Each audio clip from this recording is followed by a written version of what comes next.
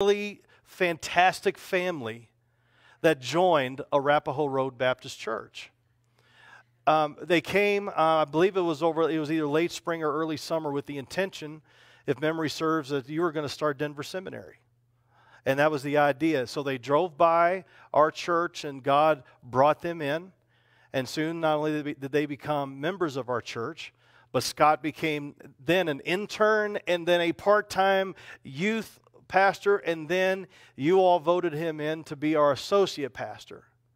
And then in 2018, which was a bittersweet time, we were called to be ascending church for them as they began to go and began to do the process of going over into Europe. And again, June of 2018, that does not seem like it's been that long. Now, we've had a lot of transition, COVID, and people moving out. Market has made people move out, and some of you are brand new here to the church and such, so you have no idea who I'm talking about or what I'm talking about, but let's fix that. Would you welcome Scott and Kristin Morter up as we get to find out what's going on with them?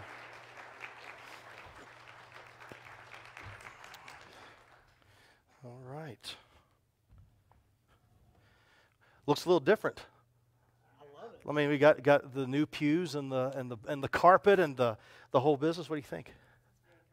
Isn't it nice? You just kind of sink in with these chairs. It's fantastic. I think you need to turn your mic on. Oh, they're fantastic. Yeah, really squishy. They were all red and maroon the last time I was in here. So it's a nice... Not that there's anything wrong with that. No, not at all. There's no judgment call there. Right? It was just, But here we are. Well, it's good seeing you. It's great seeing you. Right up so he texted me about 7:15 because I told him I usually get here about 7:30, and so I came over and was able to go over to the Rutledges. But it's good seeing you guys here. I was able to go over there and pick him up, and so we've been able to get caught up. And I know things were a little interesting with trying to get the slides together. Everything was fine until it got here, and then it wasn't fine. But how is it now? It's all good. Okay. Craig fixed it all. As you are prone to do. Thank you, Craig. Round of applause for Craig. That's right. he took a bow, and it was well deserved. That's good. I appreciate you, brother. So I caught us all up to 2018. Yeah. I'll just hand the baton off to you, and you can catch us up on how Okay. things have been. Do you want me to go for that? All right. So yeah, 2018, I resigned, and then we all moved over to Michigan to round up our partner development. So one of the things, if you are in the Southern Baptist world, or if you have been for most of your life, you know that the IMB is the main missionary entity that sends out missionaries. At the place that we were going to go, which was initially Belfast, not Belfast, well, that was one thing, the place that I did want to go, but then Galway, Ireland. The IMB just weren't focusing on that area, so we went to another agency, which is here in Colorado, World Venture, and they were willing to send us there, or just at least carry along, and the church is the one who sent us and all our partners. Right. So we had to raise our own support, and that alone actually was an incredible ministry. Like, we grew so much, and we were able to share with so many people the amazing thing God's done in our lives, is doing in our lives, and was going to do in our lives in Ireland at that time. Because we raised 100% of our support under the impression that we were going to go to Galway, Ireland, to plant a church outside of Galway, Ireland, in Oranmore. But God had other plans. So once we were in Michigan, we started to raise the support and getting real close. And we applied for our visa, and we were denied. And we were like, what's going on here? So, and then we appealed, applied again, denied. And we're like, okay, God, what are you doing here? 100% supported, all ready to go. We got all fans, we got everyone cheering. And we can't get in. So we prayed, and our agency reached out, gave us a number of different options. And one option in particular really suited our interests and our abilities and our skills and all that. And that was London. So the London, I'm going to show you a lot of different slides and pictures and things. So it's not the kind of London that you're thinking in your head. Let me get you that. Let's get that straight. I guarantee you it's going to be something different. Unless you've been to East London particularly, then you know. But that place, we didn't even know until we went there. So we weren't able to go on a vision trip, which usually that's what you do as missionaries. You go there and check it out first. But because COVID, again, here's a t-shirt idea for everybody if you want to make some money. Just because COVID, all right? So there we go. I swear I got to make that t-shirt. But yeah, because of COVID, we couldn't go. So we just said, you know what? Let's just move there. So we moved there with a number of different options of how we were going to go about getting the visa when we were there. So there were ways to do that. So we went out and we arrived in London on July 7th, 2020, and went from there. So that's how we got to London. Okay. Does that answer your question? That answers. So I guess the question I have for all of you, I know I have a certain way of when I think about London, I think of Big Ben and stuff like that.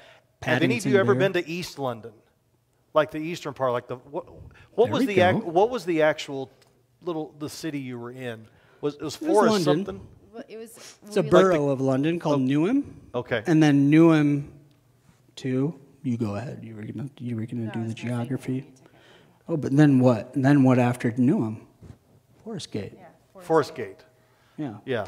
So there's 9 boroughs, and this one is primarily immigrants and poor people. So historically, everything beyond the river, which is right there, it's kind of like there's a river here going north-south, and then the Thames goes east-west. Well, actually, it flows east, but everything on that side of the river, the graveyards, the trash, before anybody lived there, that's where it would go. Right. So this whole area of East London is primarily immigrants and those who work blue-collar jobs. Yeah, why don't we see some pictures? Let's see what they... We can go into our whole journey and just kind of show you like what we got going here. So, Great. Craig, if you wanted to throw up slide number 1. We didn't even need this. It's right there. East London. So this is a place we met this incredible young couple. Well, they're not young; they were old, but they felt young. They retired and they moved to a place way far away from East London. So they spent all their years doing great ministry and work there. So we were visiting them, but that was just a good picture of our family. So is Rory standing on something beside you, or is that really how tall No, he is he's now? on the ground. No, he's standing right there. He's standing right at the same spot No, he's you very are, bud. tall, though. He is taller Let's than make you. it very clear that Rory and Scott are standing on the same platform. Yeah. So that I think is he's- legitimate. I think the platform Well, tell us about your kids not real quick, flat. because I don't think everybody Yes. knows So them. Rory's 14 now. He's 6 foot tall. He is in the drama club at school. Exactly. Yeah, just about to begin driver's training, which terrifies me. You're such a mom. I'm such a mom. You're such a mom. I know. But And yeah. then Piper, she's 12. She's in 7th grade now. All the drama. And then we have Barron, and he is in 5th grade. He's 10, and he's on the football team. So he's very good at that. He'll go around and proudly tell you that football is very good for his aggression issues. So the problem is we can't get him to tackle people. So we're like, okay, we'll take it out on people then. Like, it's okay. He says, Dad, you've been telling me my whole life not to hit people. And now you're telling me to do that. So Yeah, he's got an internal struggle. Conflicted. He's Yeah. conflicted. And then Josie, I mean, all of you who know Josie, he is 100% self-proclaiming mama's boy. So if mommy's there, he is happy and he loves to be the center of attention. And how old is he now? he's 7. He's in 1st grade, Awesome. so he loves it. Yep. Okay. That's great. We can move on to the next one. So this is our house that we moved in, 160 Plashett Grove. That's where our address was, and that's our little abode there when we first moved in. And if you want to just go to the next slide, that's our garden. It's kind of like the new iPhones have like the expansive view. It wouldn't look like that without the filter there. But that was the actual sunset. There's no filter for that sunset. I mean, well, sunrise. I thought it was beautiful. And so that's our little garden area, and our neighbor lived right next door. That's Gavin, and we got to meet Gavin and his family. Made really good friends really fast. Right. He knew about God, understood who God was, but not fully. He's never really been in the Bible. But eventually, him and his girlfriend at the time, Verlene, we had him over for a real American Thanksgiving, which was... They had never had pumpkin pie before, and guys, I knocked it out of the park. It was the best pumpkin pie I've ever made, and they're never going back. Right. But we eventually invited them to church, and they started coming to church, and I was doing some Bible study with them, bought them a Bible, but in the end, he never came to Christ that I know of at this moment, but he is a soul that please pray for. Right. Gavin is an incredible guy, has a lot of anxiety issues, but he is just amazing guy, and we were just blessed to have him as a neighbor, and he was crying when we left. So one of our other neighbors is, I guess that's the next slide. There's JJ and Barron in their school uniforms. They're pretty cute kids. They all went to British school, so they all wore uniforms. I didn't have a picture of Piper and Rory's. They had to wear ties, which was great. It was like Harry Potter uniforms. Yeah, all four of them, though, they were the only Americans in their school. And in the boys' school, they were ever. And then I was the only white mom that came to pick up. So I got a video to show. And the tallest. And so they're like, Mom, we can always see you. You're right back there. That's like, yes, I am. Just stands out like a bright light. All right, here's the video of Pickup. Here's a little video of Pickup just to show you kind of like how things looked there. We have some more videos as well. This is just our line, and so this is almost demographically the exact opposite of Denver. Exact opposite. It was like 97% Muslim. Yeah. And if you weren't Muslim, you were Hindu or or Sikh you were or something Hindu like that. or Buddhist. Sikh. There were and a number of different Eastern religions as well. Mm-hmm. So that's probably that could have been is. there's the man. There he is. So that could have been a challenge. I mean, it seems like that would have been a challenge for you as wife, missionary, mom, woman. Mm-hmm. Yeah, it was really tough. So I've always thought of myself as a modest person. I don't think I've ever dressed scandalously on purpose.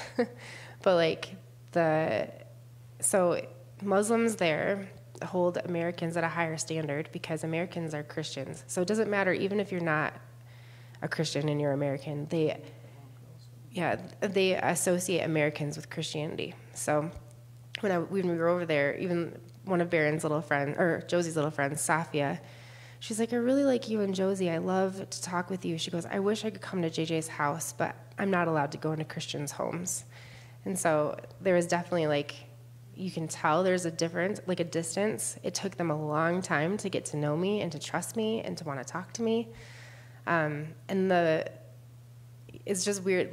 You have to be covered from head to toe all the time. So it was different for me because the American in me is no, if I want to wear shorts because it's 95 degrees outside, I want to wear shorts. But on those days, there were times where I was hit in the arm with a rolled up newspaper, I was spat at, I was called a whore, all these other things just because I had short sleeves on or my ankles were showing. She would get hit on all the time. Not nicely. Yeah, not the nice hit on. Yeah. Or that type of hit on. And Piper and I were followed in stores because we didn't wear head coverings, and so we were a theft threat to them. They thought we were just there to rob them because we didn't have head coverings on. So. Yeah, because if you're white and you live in that neighborhood, you're either a drug addict or you're a criminal to some degree. So that's a stereotype. It's kind of like a reverse. Yeah. So us being there was very odd. It's very localized to just that neighborhood. If you go out 20 minutes and go to Stratford where the mall is, you don't feel that at all. So we spent a lot of time at Stratford. Well, we spent a lot of time in Stratford because of a number of different reasons, but we did spend a lot of time in our house, our neighborhood as well, because that's where we lived, and where the church was. This is just showing it, like, we went to a lot of people's houses in our church, and we'd never had a car, so we'd always take the underground or a bus. So I thought this was a great picture, because one of the kids' favorite thing to do is when we'd get on the underground very late at night after having a dinner at someone's house, the train would be empty. And while it was going, they would just run up and down the whole train. They had a blast. They were not allowed to do during the day. No, you can't get a spot standing during the day. And then the next one, this is just Rory. I just wanted to get a little closer to look of who Rory is, and for people who have not met him. He loves Asian food too, so that's why he's by Chinatown, because his favorite thing is to go get dumplings or like soy sauce and rice or something. So getting into, I just wanted to show you our kids, show you like a little bit, but we're going to get a little bit more into the neighborhood and things like that, and actually the ministry now that we're doing. So God has his plans set out. He plans our paths. We think sometimes that we're going in one direction, but as long as we're following him, we're going in the right direction. But it's not always the end that we end up in. Hence the reason why, we're here, and we didn't expect that. So we've had a lot of unexpected conclusions, and one of them is when the ministry that we initially signed on to in London was not exactly what we had thought was the ministry. So when we got there, we were very disillusioned and questioning, a lot of long nights, a lot of tears, a lot of struggle, not only with having to say goodbye to Ireland and our team that we were going to go plant with, but now we're in London that we've never been to, and the ministry that we were told was there was not there. So, which was a very strange experience, if you could think about it. So, I did my due diligence for about 3 months to try to figure out what was going on, but it came to the conclusion that that they did not want me to do that, and nor did World Venture or anything. So, we were almost going to come home and have this little discussion about 3 months in. And we were just devastated, honestly, like all that we went through. And we were praying, and we were like, we were sitting there and going, we really just need to find a good church to go worship and just get poured into. So actually, an IMB missionary family, which we'll show pictures of you, became one of our best friends. So they were fantastic. The only reason why they were there is because one of their kids got sick in India. So they had to be around a hospital that was good enough for his illness. So that's why they were in East London. But they told us to go to this church called East London Tabernacle. It was planted by Charles Spurgeon. And it had you know it. I've heard of him. You should. Yeah. I'm just saying. Yeah, I've heard of him. So it was a solid church. And the first day we were there, I turned the corner and literally bumped into the lead pastor. His name's Ken Burnell, and he was instrumental in all of this. And he was from America. He was from Boston. Yeah. But he did not have a Boston accent anymore because he had lived in London for over 30 years. His wife was British, or is British, and he immediately just started asking me questions and just said, "You need to come to my office. We need to talk. Like what's going on." Right. And I showed up that Tuesday and told him the whole situation of what happened, just how devastated we were. And he said, "You know what? You need to meet Martin, this guy named Martin Oriaki." And initially I thought he was Japanese, because that sounds Japanese, but he was Nigerian. So there you go. I'll show you. There's a picture of him. Will be on here soon. So what Martin had a ministry going is right in our neighborhood, like right there where we were. He was doing exactly what we thought the ministry was going to be when we initially got there, but with a different group of people. And I started talking to him in our first meeting at Starbucks. We actually were asked to leave after 6 hours. How, 6 hours? It was a 6-hour meeting. Yeah. I thought he'd been abducted. We could have went longer. Yeah. But we were, you guys can... Are you guys okay? Those talks sound familiar. Yeah. They do. It's good. So we just hit it off right away. Theologically, methodologically, missiologically, all that. We were just right on the same page. We were ready to go. So we prayed about it. About a week after that, we said, "Hey, let's join forces. You know, like are you okay with me coming in and being a partner, Martin?" And he said, "Yeah." And I said, "Well, there's one issue. I don't have a visa. I need a visa." The plan is through our other situation that they were working on that, but that was another thing that wasn't happening. Right. So that was a layer of the disappointment as well. So Martin got right on it, and I'll tell you about that in a second. But what I want to first do is just show you what the church looks like. So Ridley Community Church, that's the building. Ridley Community Church started in the 1800s, and in 1910, the church got very small. So they ended up giving the building to London City Mission, which is a big overarching mission that's been going from the 1800s as well. But one of the main things that they wanted to make sure that happened was that a church still met there, that it wasn't only a building for activities or outreach or anything like that. They wanted a church to be there. So there was a church there for a little while, but then in the 60s, 70s, it died, and then they never had one, but they wanted to start a new one. So they actually asked East London Tabernacle if they had anybody that could come over and start a new church, kind of take the people that were there. Yeah. Because there was a lot of like volunteers and things like that would just show up. So all those people ended up joining the church. Can I interject? Absolutely. For like 3 years straight, they had missionaries that would come in on different Sundays. So if you can imagine, for 3 years, every Sunday, all you hear is the gospel presentation. So like they were getting fed, but they were getting fed the same message over and over and over again. So it was good that Martin was able to come and like start, it says in the Bible, you go from the milk to the solid foods, and these people were definitely ready and hungry for the solid foods. So it was amazing seeing their eyes open wide and just the smiles on their faces and comments after sermons, not only my own, Martin's as well, and anyone else who was preaching. They'd come up to us and just say, "I never knew that about the Bible. That's incredible." And it was things that a lot of us take for granted.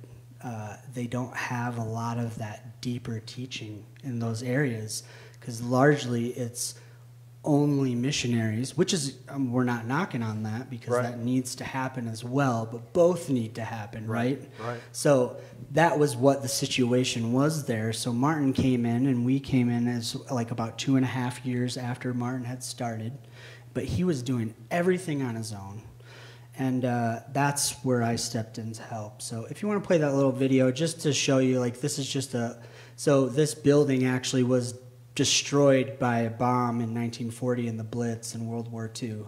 So it says, destroyed by bombs, 1940, built to the glory of God, 1951, right? Is that what that says? Yeah, that's what. Yep. So that is Ridley Church. Right next door is a Sikh temple. And then about 3 doors down is a mosque that is one of the busiest mosques in East London. We had about 14 mosques in about a half-mile radius of our house, and one church, which is Ridley. Wow. Well, there were other Baptist churches, but we found out very quickly that Baptist in the UK does not mean Baptist in America. Yeah. So like That these was are an very eye-opener. progressive and very progressive churches. Very left. Yeah. If you know what that means. Okay, we don't need to go into that, but No. yeah, so Baptist in the UK is not If you have any Baptist. questions, we'll hang around. Make sure. Yeah, but technically, East London Tabernacle is Baptist, Yeah. but they don't use that.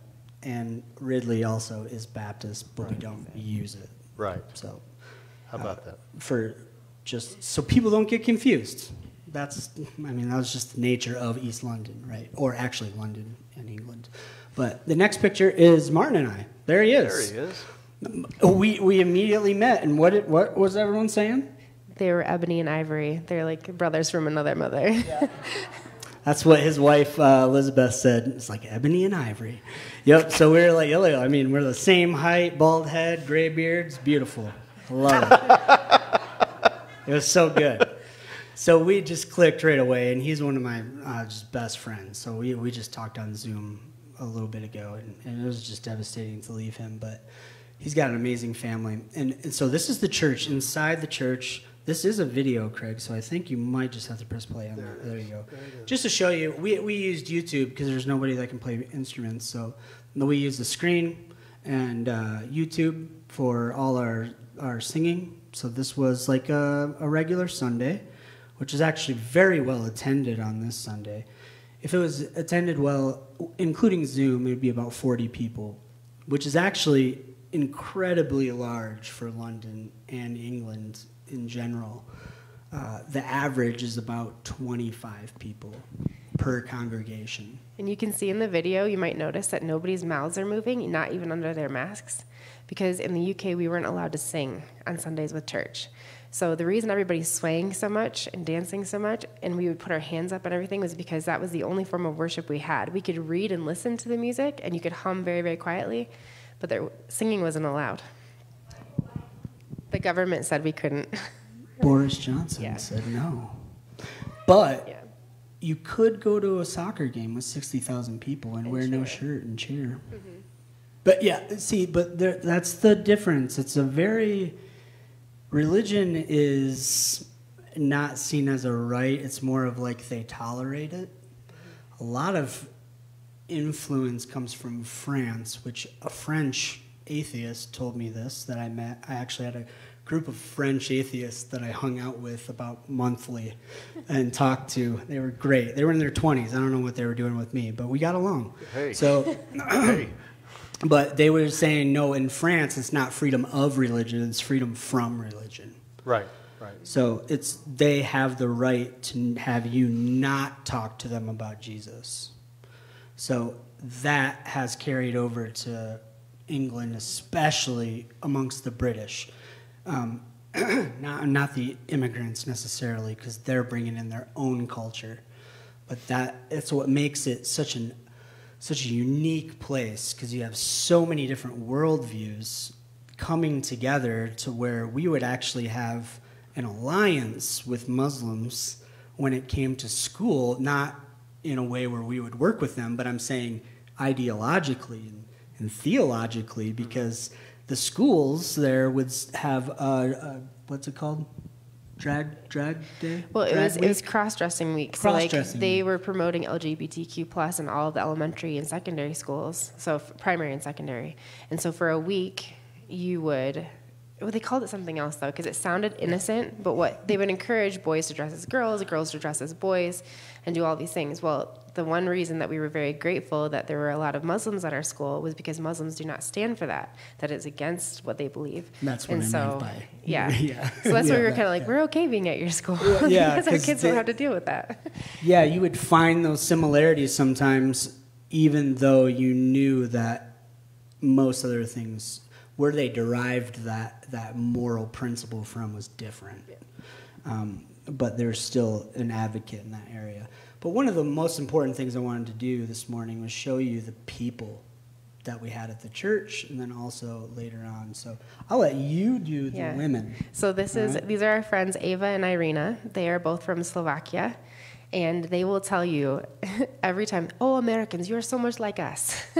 So, like, you talk about American hospitality, these women will cook you any type of food you want and make you, like, we would go to Irina's house and she would make a Slovakian meal with pizza, with chicken nuggets, with something else. Appetizer. And then pizza was an appetizer.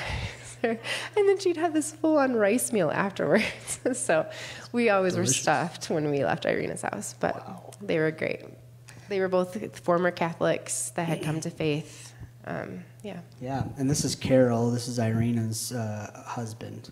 He just came to faith very recently and actually started to just get into church and all that. And he started attending a lot more because of the friendship that we developed with them. So that's Carol. And then next, this is Turgai. So Turgai works with London City Mission. So he's a leader in the area because he's a Muslim convert. He used to be Muslim. He grew up Muslim in Turkey, and he has an amazing testimony. I would love to get it on video for you guys to watch. Just incredible stuff. But he is an amazing evangelist, incredible person, and his wife, Yilsh. This is Yilsh. So when her and Turgai were married, they were an arranged marriage because they were both Muslim, so their families arranged for them to get married. And they didn't like each other. They did not like each other at all. And it was very, very, because in Muslim culture, as most of you know, the men make the rules and the women do all the cleaning and everything else. So they had a lot of struggle in their marriage, but then Christ just brought them both together after they were both saved. So they have a beautiful marriage now and beautiful children and even more beautiful grandchildren. So. And we'll go next. This is Alan. This is one of the young/old people that we knew because he was very young at heart. He is a politician, a businessman, but always made it a commitment to live in the Muslim community in East London his whole life, wow. Which is incredible because he had money, he had the accent, because you can always tell who's from a rich area by their accent.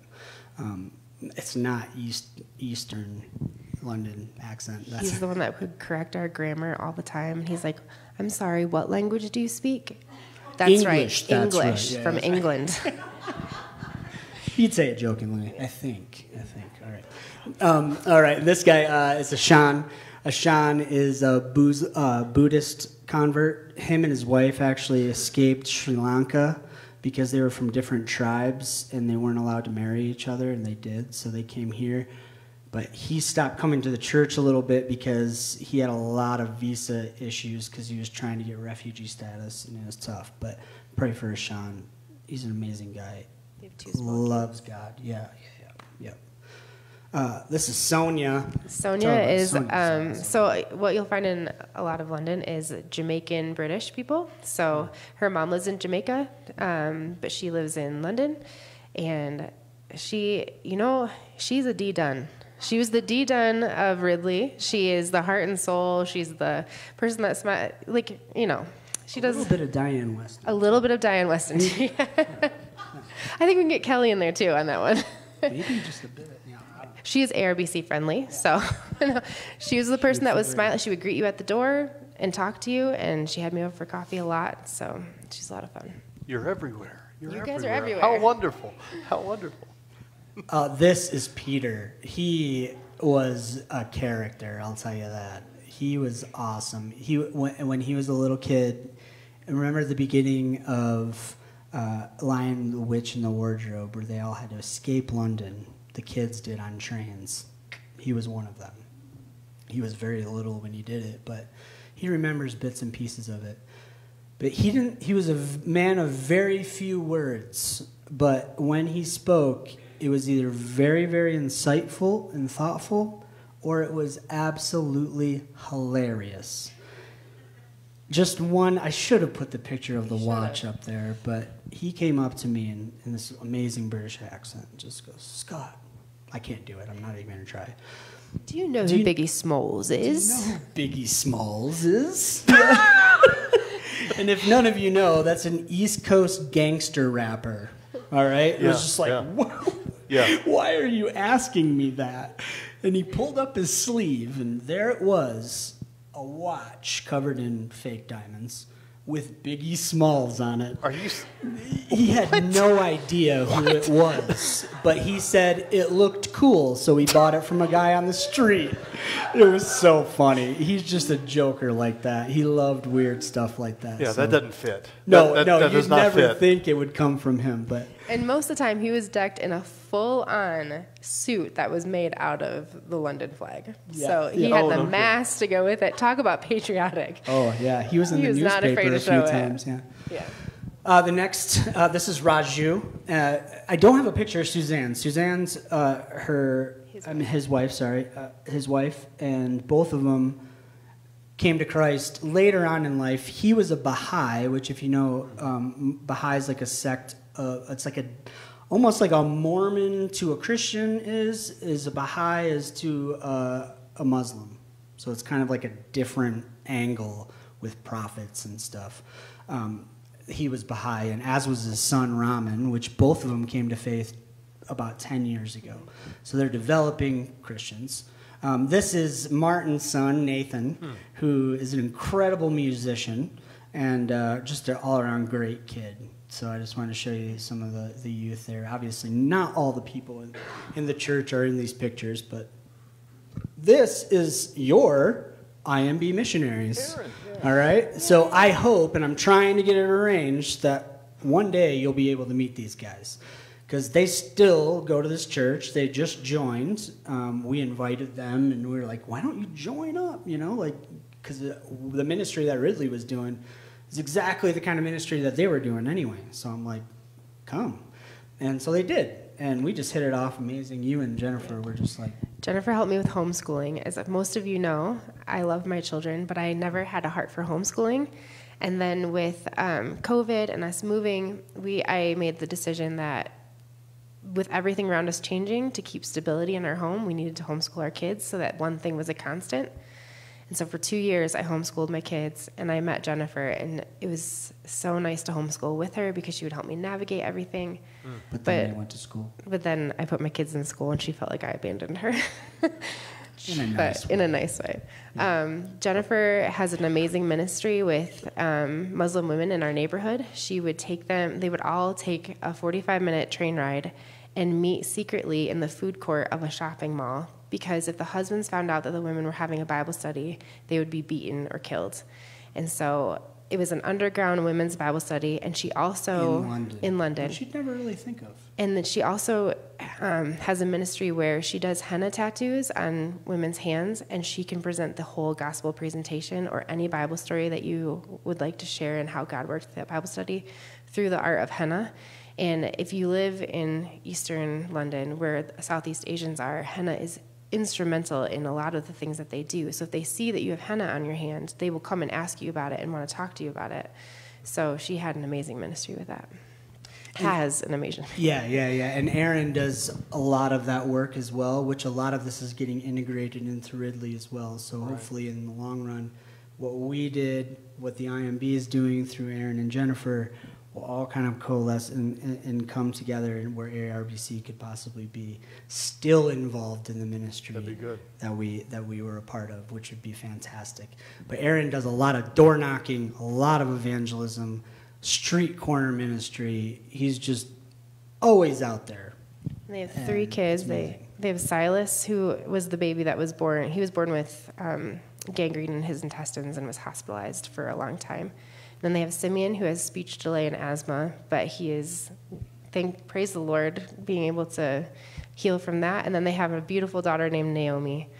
And yeah, they're great kids. It's great. And then the next, this is Graham. Graham is a Christian, I believe.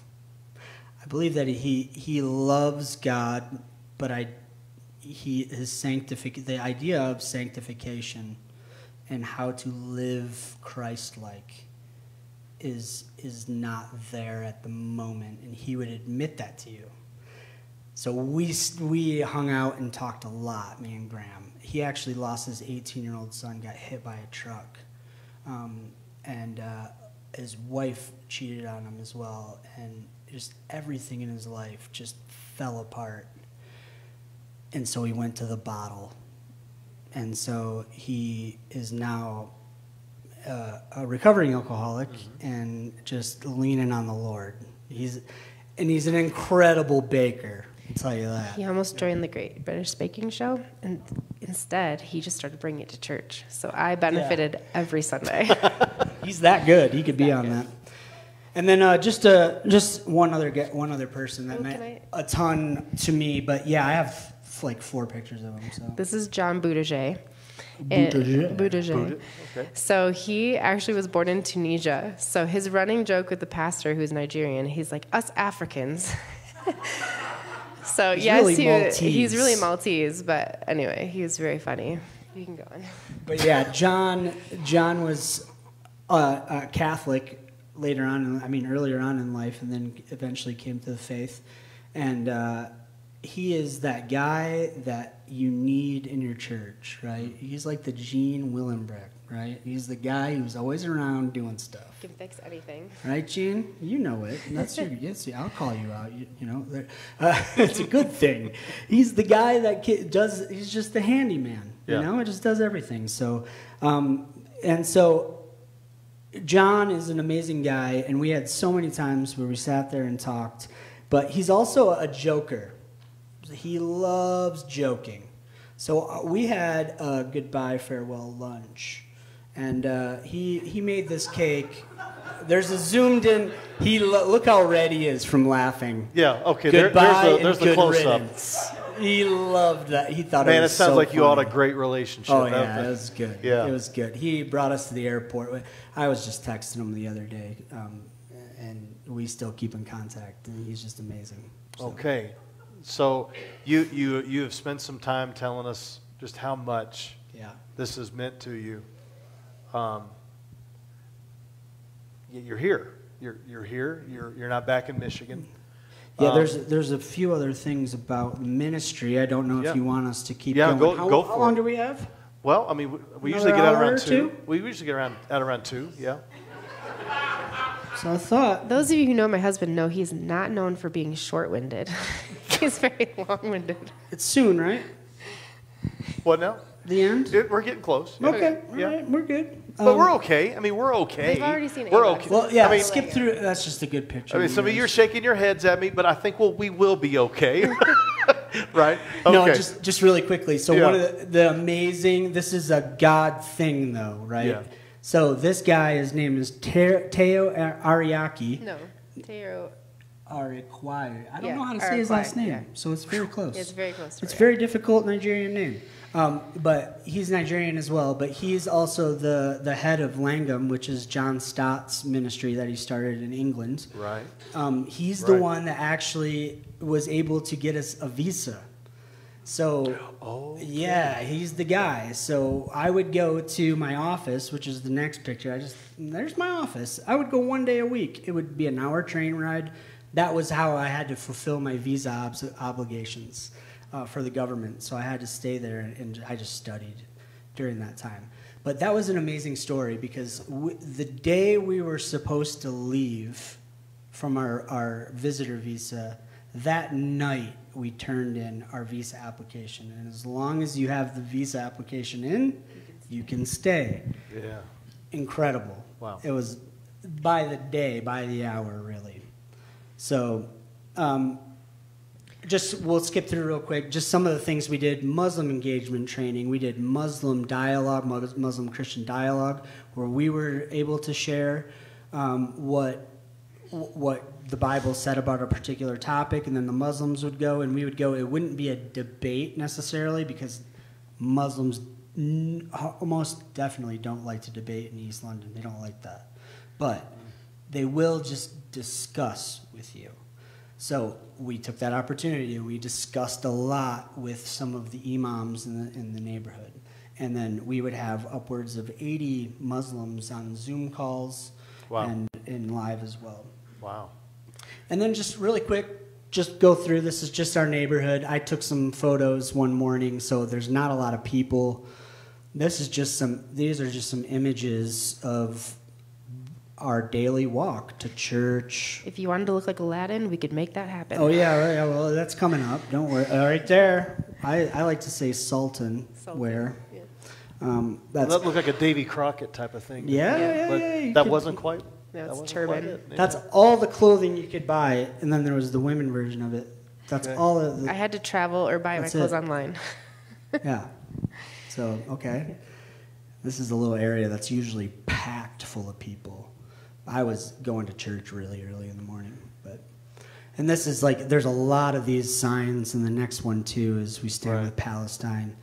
There's a lot of that kind of push is there as well. Not surprising. This is a good video. This is a park 3 minutes from our our house. And this is actually during COVID, so they were having an outside Call to prayer. mosque or like a call to prayer. Right. Look how many people are there.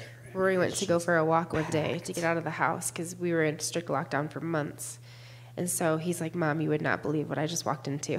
And so just like hundreds upon hundreds of Muslim men gathering and listening to someone read the Quran and then to go into prayer afterwards. And then just real quick, I keep saying real quick because it's really important that I get to the finish because the last guy is one of the most important. Gotcha. This is another video, Craig. You just want to hit this. It's only like 20 seconds. This is Stratford. This is the area that if you ever wanted to feel any sense of America or Western culture, really, you took a 10-minute bus ride to Stratford where their mall was in a train station. And the diversity there is just incredible. It's just, there's so much. Down in that little mall that the video first started at, that's every Saturday, every Sunday, packed full of street preachers, Muslim evangelists, bad rappers, just like people just doing things all over the place. It was Romanian incredible. gypsies begging for money. Right, but it was an amazing opportunity to share the gospel. Yeah. Right. You know, every time they'd come up to me, I'd go, I'll listen to your thing if I get to tell you something after. And that's how I would do it. So I'd listen to theirs, and then I'd be like, all right, my turn. Let's go. So we would talk about Jesus. That's good. And then, so really, this is the last picture. This is Iqbal. Iqbal is one of the guys that our method of evangelism was broad with outreach, like door knocking and things like that. But also what we really wanted to make sure we paid attention to was those daily tasks that you go do. Right. We didn't have a car, so I'd walk to church every day, and I'd pass this convenience store there all over the place. And I'd always go to his store. And I started building a relationship with him, and I learned about his past, his son, his mom, his wife, his daughters, his old job. I know everything about Iqbal. He knows so much about me. The one person I wanted my mom to meet when she got here was definitely Iqbal. So my mom, when I go, come on, Mom, you got to meet Iqbal. And he's Muslim and still is. He never came to Christ, but the last letter I sent him was full of the gospel. And I am praying daily that God will just take his heart and change it. And I've recruited Martin to now go to Iqbal's store every day. He'd be good. He'd be good. But I hope every one of you have an Iqbal. All right? Get that one person. Your Meyer checkout clerk. Just pray for him and love Kroger. him. And bring him gifts. And he brought me gifts and gave me these chocolate bars all the time and stuff. But anyway, that's really the heart of the ministry. I miss that so much. But God called us the home. great thing is like what you were saying earlier. Yeah. You can do it anywhere. Mm-hmm. So we can just do it in Michigan now. Speaking of Michigan, so what brought you home? What prompted you to leave this ministry? It's very clear that you left a big piece of your heart there. So what prompted you to come home? You want to start that one? I think a lot of it is like when you're overseas. I think some of you know, Piper had suffered from 6 months of insomnia and anxiety. And when you hit that realization that your kid's spiritual growth is more important to you than anything else and stuff, that was one of the reasons, like, we just realized that our kids needed family and stability. Rory would come to us and say, please don't ever move me again. I don't think I could handle another move. Yeah. The thing was, we were only there on a year visa with only the opportunity for another year. So that meant that in the middle of high school, I was going to have to move him again, and I couldn't guarantee him I wasn't going to be able to move him again. And that bothered me, and that bothered him, and we just started praying about, like, God, what are you doing here? Like, Rory was if any of you know him, he was on board to become a missionary. He was very pro us going on the mission field. So for him, our rock-solid kid that was always up for anything, Right. to be wavering like that it was like, okay, I need to start He listening. was struggling there too. He was. Also, like, you guys saw the pictures, but it was not a safe neighborhood. Our kid's schoolmate was stabbed to death on the way home one day by another teenager. There was a lot of drugs and prostitution. Almost got abducted. Barron almost was abducted by a man on the street. So it was just... The people would do meth right in the phone booth right outside our house. We had people die over drug overdoses. It was not a safe area. And they were fearful. Barron was afraid all the time, constantly looking over his shoulder that somebody was going to try to grab him. So I think that was when I was like, Scott and I need to really focus on our family. And then we got other word from our family in Michigan that just really needed to be seen to and ministered to. And then our visa is just kind of coming to a close. And the cost of the visa is beyond anything that I ever imagined. Which we it was knew upwards God could of provide, $20,000 to get a visa for 1 year. That's not pocket change, is it? No. Gosh. And we were about to have to do that again, and we didn't have the funds for that. I mean, so did I think that God could get those funds if we needed them and he wanted us to stay? Absolutely. The funds wasn't a thing, but it was an issue to think about, and how effective everything was, and then having those family issues back home especially. Right. That I feel comfortable telling you is my mother. So she's living with us now, and she moved out of her apartment and is living with us. And we're going to eventually buy a house with her, so we're going to take care of her. And that was kind of the straw that broke the camel's back, so to speak, was my mother's situation. So yeah, it was very difficult. It was not something we wanted, and I'm still in this kind of weird spot where I'm applying for jobs, which is actually a really great time to apply for jobs because no one wants to work, but I do. So that might have been a political statement. I'm not sure about that. I think it was just an observation. Oh, okay. And I think All that's right. okay. Okay, good. That's okay. Yeah, so... Yeah. I will say, like, I fully believe that God brought us to London for such a time as this. The fact, like, Aaron and Jennifer were not the Browns, the IMB missionaries, weren't plugged in a church, and they weren't feeling like they were a part of a team. They felt very abandoned and alone because the diaspora team has slowly dispersed, which leaving them to be the only two still left in that area. So to be able to make the acquaintance between them and Ridley, it would, like, if we wouldn't have come, they would have never gotten that. And I think the work that they can do together with Martin is going to be powerful for the name of the Lord. So and also, right when we came in, Ridley was going through a transition of becoming their own autonomous church. Right. They weren't just a church plant anymore, supported by ELT, East London Tabernacle. They were a full-on autonomous church, which took a lot of paperwork, a lot of organization, a lot of administration, things like that, which I helped Martin with. And now it's a full-blown autonomous church with new missions identity, with preaching. And so those two things coming together, we feel like we accomplished something through the strength of the Lord. No doubt. Pretty incredible. God did it all. It was nothing that we ever planned for, none of that.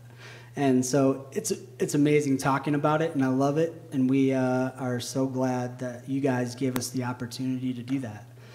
You guys were instrumental in that and giving me my first ministry opportunity vocationally, and then financially and prayerfully and all of that. So I thank you from the bottom of my heart for giving us that opportunity, no matter how hard it was, because it was very hard. Great things came from it. So praise God for that. So what's next for you all? Could you tell me that?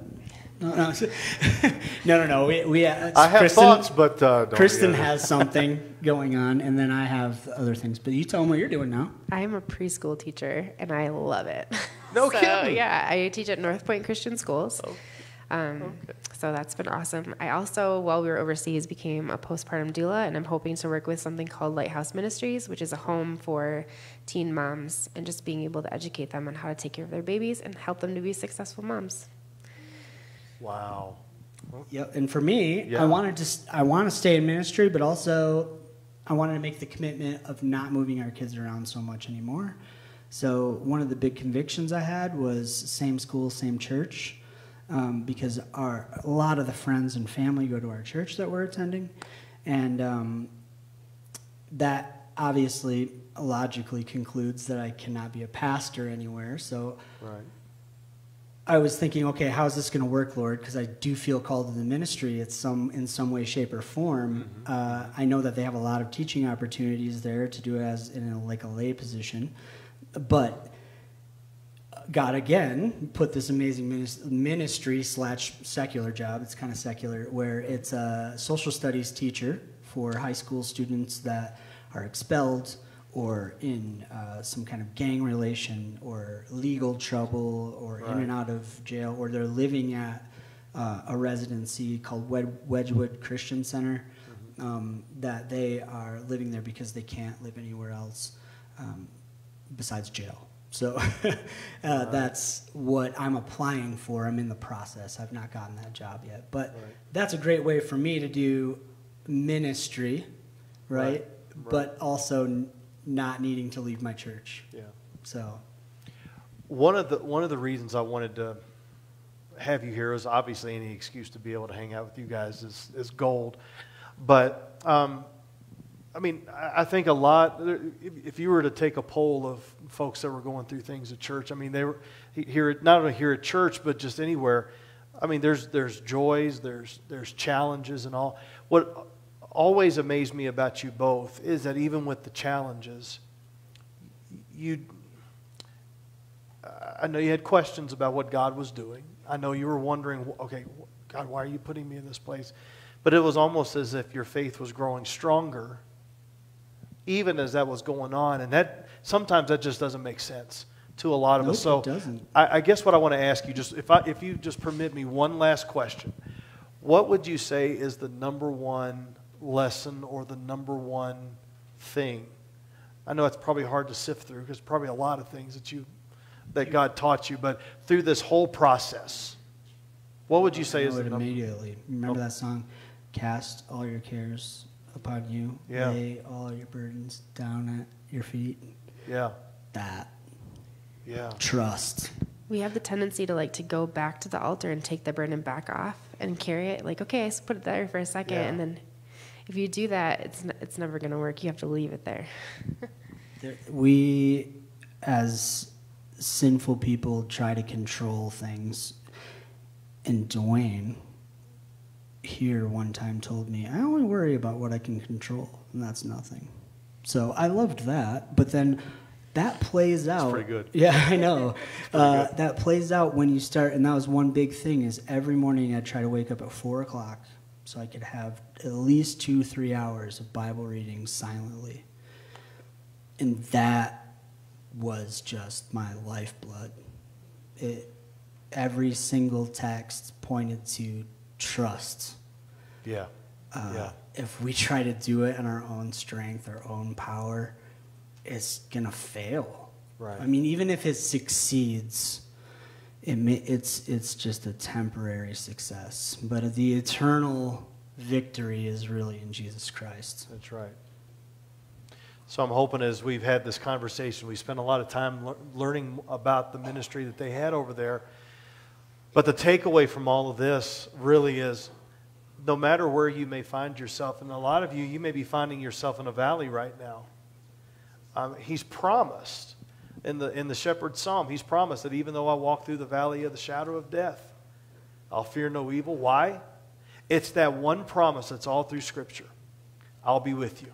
I'll be with you. I'll be with you. I'll be with you even to the end of the age. And I so appreciate not only you sharing your ministry, but being living testimonies of that as well. And you were, even though you were all the way over in London, you all were not far away from us. And I hope you felt that. I hope you knew that. And I know, Sam, didn't you get up with him about once a week? He stayed up late. Yeah. For me. Yeah. And I got up early. So it was the exact opposite. So there were some connections that were there. Scott and Kristin are going to be here for a little bit in case you wanted to get to know them a little bit better, and then we'll go grab a bite to eat and such. But why don't we just have a time of prayer, and we want to pray for you, and then as that happens, the music team will come forward, and we'll have a time of commitment. If there's any commitments that you need to make regarding the fact that God has called me to trust in Him, even with all of this that's going on, He's still proven to be God. And He's still proven to be our Savior that rescues us from our brokenness. Maybe this is the morning. You've heard the testimony. This is not just something that, is just one of those things that here today, gone tomorrow. Christ has promised to be faithful. No matter where we may find ourselves, He's promised to be faithful. And I want that for you. I want you to know and to live out in His faithfulness, all right? Father, thank you for Scott and Kristin. Thank you for, Lord, the faithfulness that you have demonstrated through them. Lord, you can tell that they left a big part of their heart in England. And Lord, now they're looking to see what is next with their life's work and your life's work in them. But Lord, I just love how there's more than one way to accomplish kingdom work. And I thank you, Lord, that we can come and we can be a part and be encouraged that even through the joys and through the challenges, we see, Lord, that there is an example, Lord, here that we can see and we can talk to and we can hug and we can get to know better, Lord, that there is an example of your faithfulness. And if there's anyone here who is going through these struggles and they want to know who this Christ is that sustains even in all of this, Father, I pray that this would be the morning that they would trust in Christ as Lord and Savior.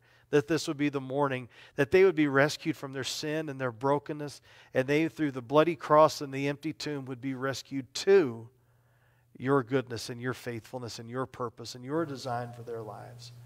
Father, guide us. We love you and thank you in Jesus' name for His sake.